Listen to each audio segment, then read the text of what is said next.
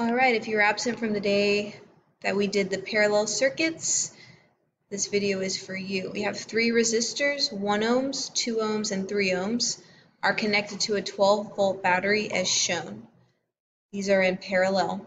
What is the total resistance in the circuit? What is the current across each resistor? We're also going to calculate the total current.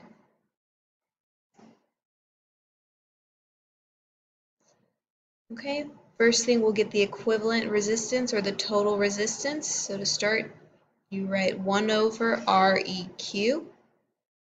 That will equal 1 over the value for R1 plus 1 over R2 plus 1 over R3. When you get your answer for this, you will invert it, raise it to the -1, and that will give you your equivalent resistance. So let's go ahead and calculate it. 1 over Req is equal to 1 over 1 ohm, that's the value for R1, plus 1 over 2 ohms, plus 1 over 3 ohms. If you know how to get a common denominator, this will be 11 over 6 ohms. This is not my resistance. This is 1 over the resistance. This is 1 over Req. If I raise this now to the -1 power, it'll give me a resistance. The resistance value Req, total resistance, is equal to 6 over 11 ohms. Now let's say you don't want to get common denominators. Well, you don't have to. You can use your calculator. So I'll show you the calculator, my Wabbit. Let's see, Wabbit. Open this up.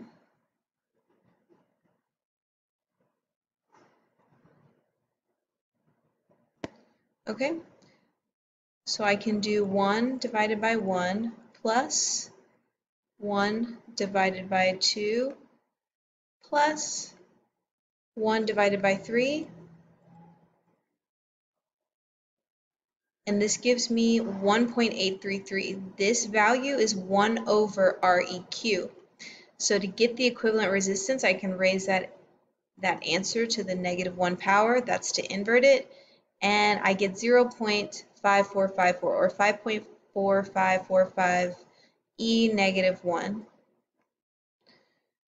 So equivalent resistance can also be written as 0.545 ohms. So if you do 6 divided by 11 in the calculator, you see you should get the same answer. Yep, they're the same. Okay, so that's the total resistance or the equivalent resistance in the circuit. Since we have the total resistance, let's get the total current. Remember I total? Oh, I'm going to change colors for this. Do yellow here. Okay. I total will equal the voltage of the battery divided by the equivalent resistance battery. This is going to be 12 volts divided by 6 over 11 ohms. If I grab the Wabbit calculator, I can do 12 divided by, use your parentheses if you're not going to use the fraction tool, 6 over 11. Enter, and this is 22, 2.2 E1. That is 22 amps of total current in the circuit. So 22 amps flows out of the positive terminal of the battery, and then it gets to one of these 3 branches in the circuit. So 22 amps of current.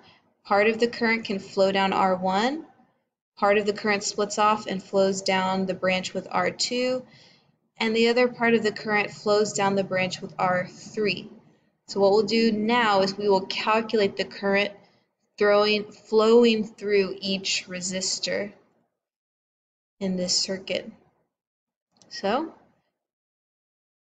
I will call I1, this will be the current through R1. Now we learned in class that all of these resistors in parallel get the same voltage as the battery. They each have an independent connection.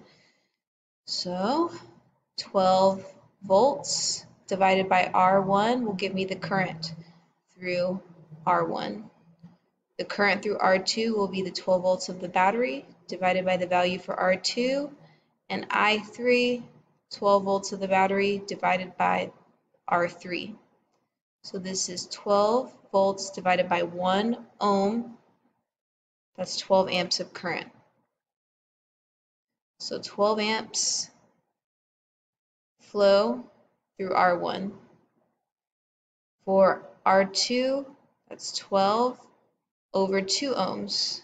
That's 6 amps of current passing through R2, and then through R3, that's 12 over 3 ohms.